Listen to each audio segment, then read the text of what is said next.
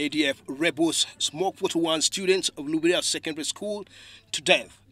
On Friday at 11:30 p.m., it was June 17th, 2023, suspected ADF rebels made a surprise attack on Lhubiriha Secondary School in Mponde Town Council, Kasese District, and smoked to death over 41 students using petrol. The students were suffocated in locked dormitories until they succumbed to death. The victims included students, one guard and two members of the local community who were killed outside the school.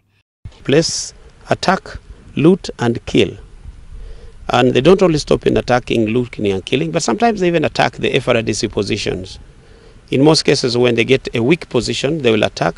And once they attack, they get that opportunity to get guns and to get those uniforms. Deployments, yes, that's tactical. That's also operational for us at our levels. But we believe that at an opportune time, we shall make necessary deployments, which I think safeguards the positions of the civilians who go cultivating in all these areas, giving them security en route and strategic areas where we can deploy them. Yes, that we shall effect. When and how, that remains an issue that we shall do ourselves. According to information from the school administration, the school had 63 students in the boarding section. The incident occurred shortly after the students had returned from evening preps.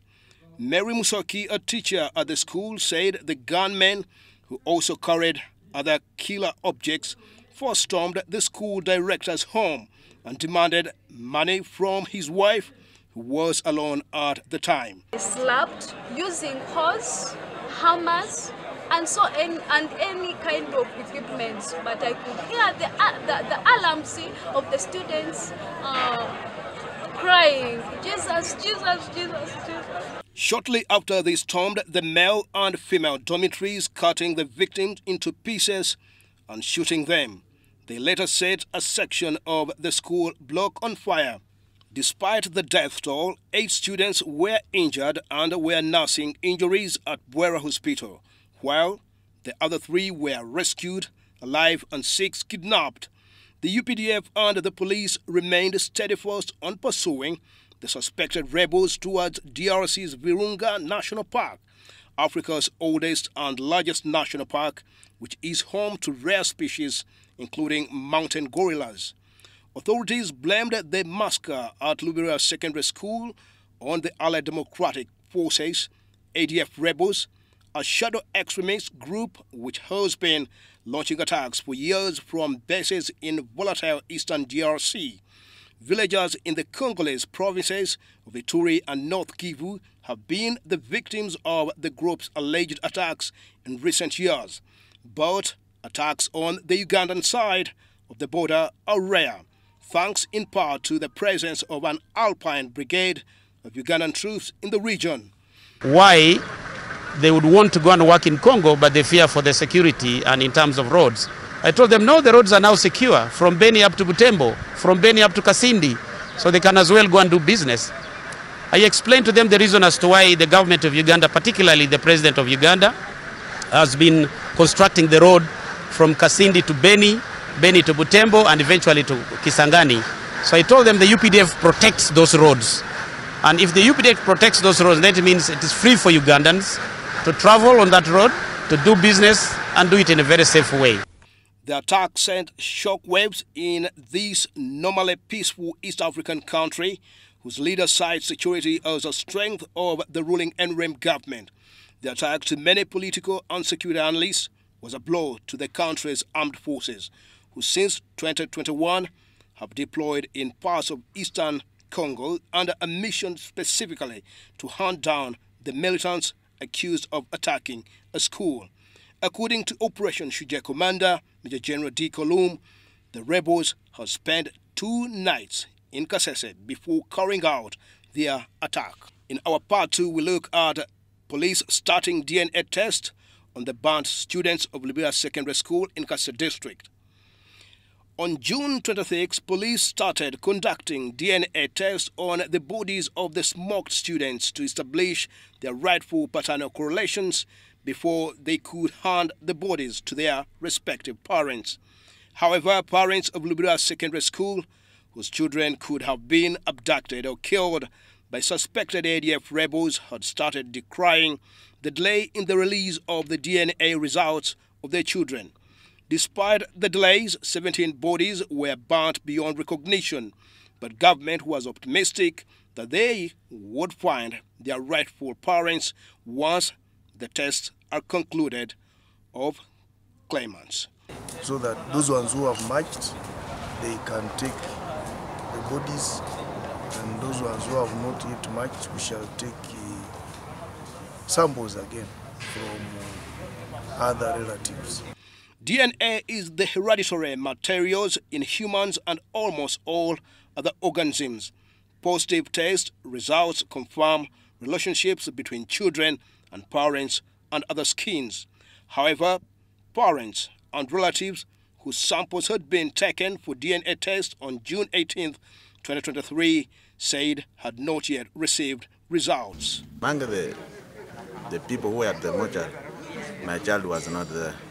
And those who are in for photo for DNA, I don't expect her to be there because I had their boys.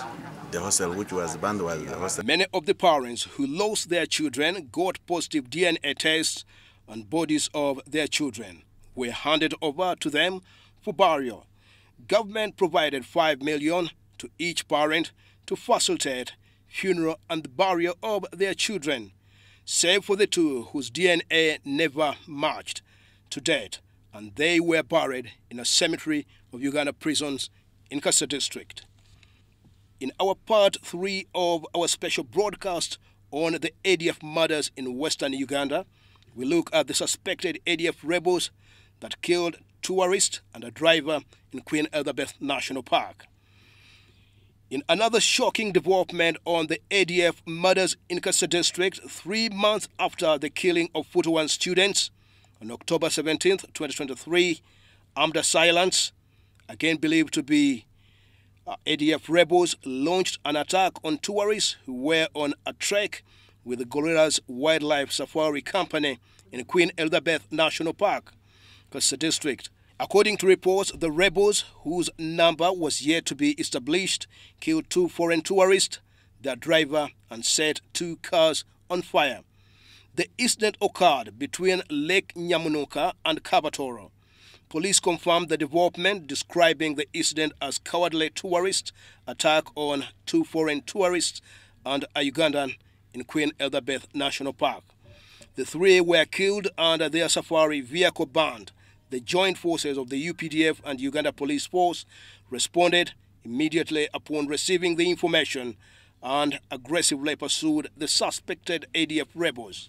The incident came barely a week after the ADF rebels had attacked a truck which was carrying onions to Mponde, killed 2 people and set the truck on fire. This Congo-based rebel group have attacked Uganda on several occasions, butchered people, and planted bombs that have also claimed Ugandans. In part 4 of our extensive broadcast on the ADF murders in western Uganda, we look at the ADF commander Njovu, who masterminded the killing of tourists, guide, arrested, charged and remanded. ADF rebel commander Rashid Abdul Kyoto, alias Njovu, was arrested in an operation by the UPDF Marine Forces on Lake Edward. 2 of his associates were shot dead and others managed to escape in a boat with their weapons. He was then detained by the military and produced in court on Monday 31st, November 2023 to face justice.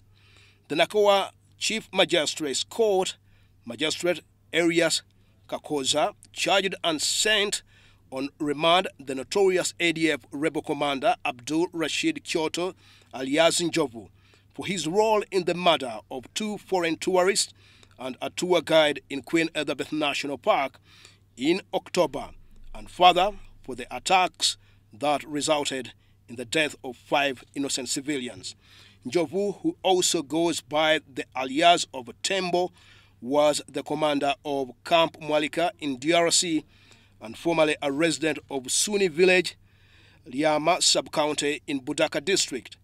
Kyoto alias Njovu and others still at large are accused of having carried out the attack on October 17, 2023 at Nyamunuka along Katunguru Katwe Kabatoro Road within Queen Elizabeth National Park in Kasese District for purposes of influencing government or intimidating the public and for political and religious, social or economic aims indiscriminately without due regard to the safety of others or property, thus causing the death of Balo David James, Geyar Emeritia Cecilia, and Eric Aliai, who were civilians not engaged in armed conflict.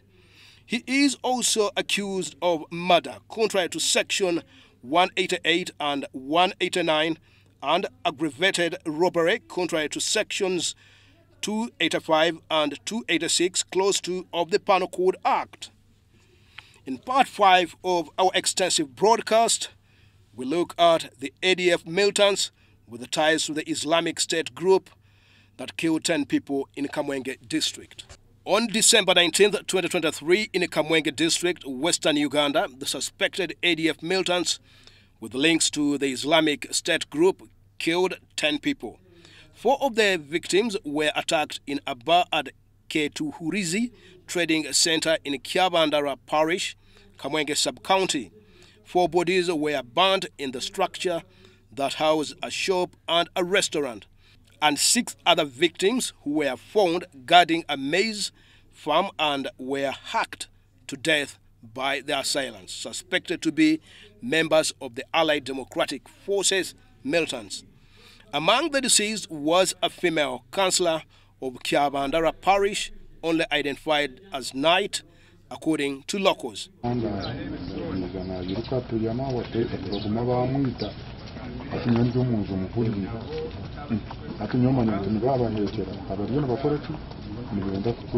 Community to be calm and be vigilant and be security conscious. When you see someone who don't understand, you alert police or leaders. The assailants also burned a store of cereals. This came days after President Museveni said on December 13th that at least 200 members of the Allied Democratic Forces ADF rebels affiliated to the Islamic State group had been killed in airstrikes led by Uganda in September in the Democratic Republic of Congo. Originally Ugandan rebels with a Muslim majority, the ADF have been active since mid-1990s in the Eastern Democratic Republic of Congo, where they have killed thousands of civilians. In 2019, they pledged allegiance to the Islamic State group, which now claims some of their actions and presents them as its Central African Province affiliate. In Part 6 of the ADF murders in Western Uganda, we look at the Christmas Eve ADF fresh attacks in Kamwenge. 3 people were killed.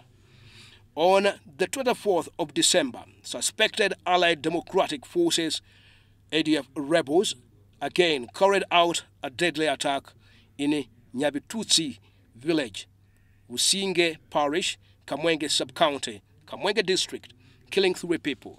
The assault occurred on Christmas night, resulting in the tragic death of 3 individuals. Kamwenge Residents District Commissioner Isaiah Kanyamahene Byarugaba confirmed the incident, stating that the attackers raided a house in the village, setting it ablaze. The victims of the attack were identified as Adrien Ngwabije, 78, and her 2 grandchildren. Religious leaders condemned the attack. The assailants not only caused loss of life but also made off with 10 goats and 5 cows. The security situation in the affected areas remains tense, and efforts are underway to apprehend those responsible for the attack.